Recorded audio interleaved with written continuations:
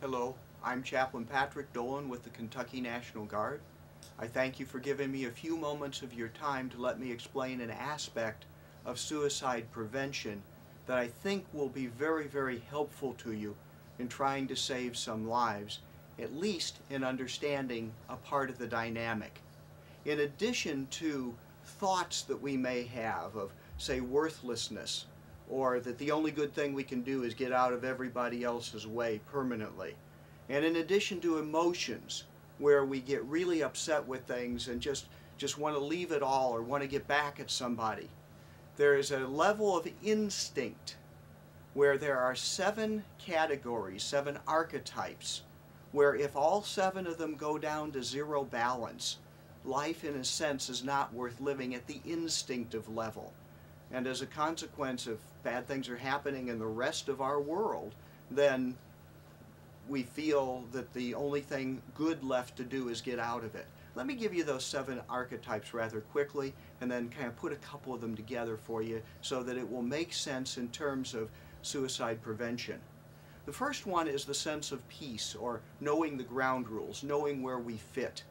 And when we move from place to place, a lot of the little things, the barber shop, where you get your oil changed, where's the best place to get gas, where do you buy groceries and stuff, are all upset. And that affects us at the instinctive level. Hence, when people deploy overseas or when they deploy back, even though they're coming home to something worthwhile, there's an instinctive disruption that is problematic. Second one is the sense of beauty, kind of jaw-dropping beauty, harmony. Someone that is just stunningly handsome, stunningly beautiful. You notice it.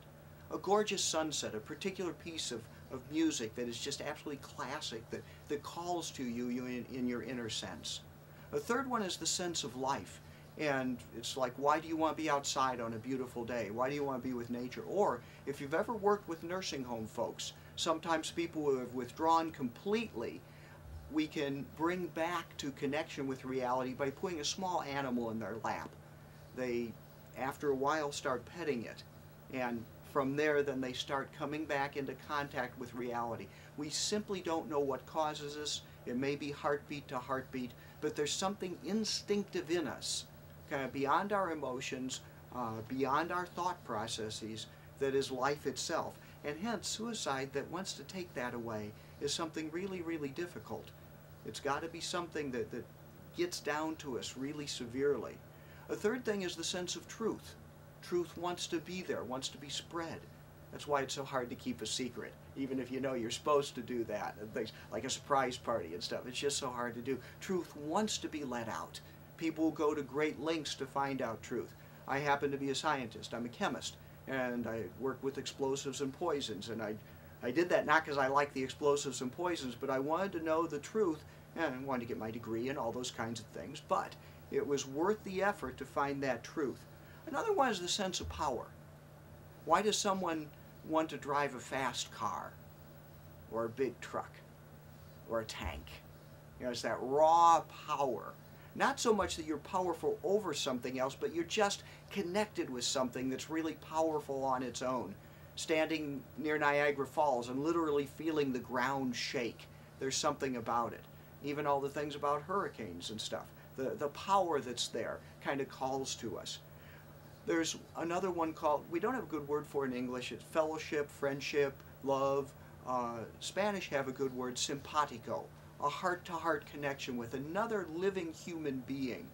It's the difference between walking home at night alone through a cemetery or having one other living human being with you.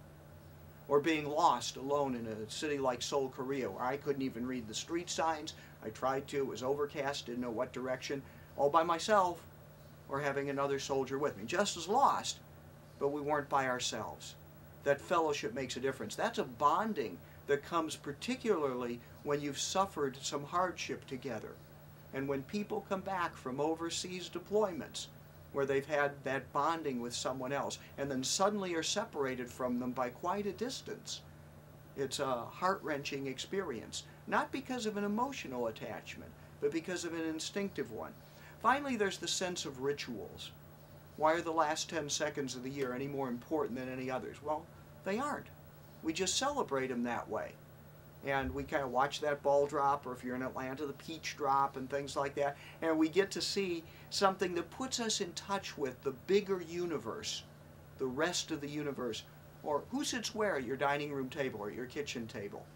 How do you celebrate, or what do you do to mark the coming of summer or the end of it? What are some of the rituals we have in our lives that are important to us? You take those away, and life becomes so humdrum that it's empty. And at the instinctive level, there's something missing.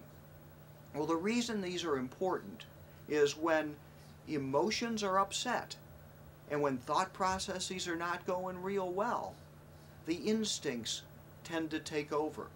That's why flowers are so helpful when someone like a spouse is mad at you, because flowers are beautiful and they're living. They appeal to two parts of the instincts. That's why athletics are so important, because they're kind of a powerful and life. That's why we all like fireworks. They don't do anything good. They spend money, they pollute the atmosphere, but we love them because they're beautiful and powerful both. These work at an instinctive level. That's also why when someone is separated from their military unit, they come home, get discharged, whatever it is, there's a radical emptiness in them. Because not only is the peace archetype kind of disrupted, they're taken away from people that they've been part of. The ground rules are changing. The whole surroundings are different. But the fellowship is broken. Both of those are at the instinctive level. Now, these don't surface right away, but they're laying underneath there. So you can talk all you want, but unless you touch some of these things, find out what they are and heal them, then there's going to be an emptiness. Finally, the ritual things. If you've ever been to a funeral, you know that there are lots of rituals. There are flowers that deal with both beauty and life.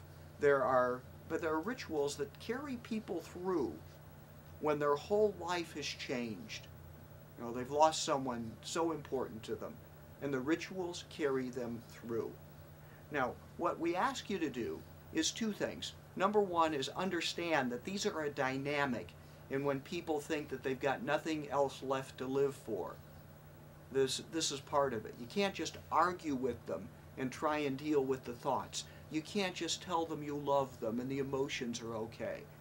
Unless you deal with the instinctive part, it's going to be partially empty. But the good news is that you can put something back in any of these. If you've got a buddy that's feeling really low, take him out and play a game of basketball with him. You don't necessarily have to let him win, although that might be a good thing. But you can let him kind of exercise that life archetype and as well that power archetype.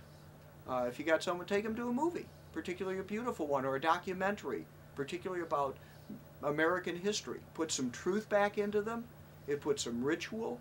It puts some life. It puts some beauty often. There's some neat things that you can do real easily, and you will know this automatically. What I ask you to do is just realize that this is part of the dynamic. Make it work for you.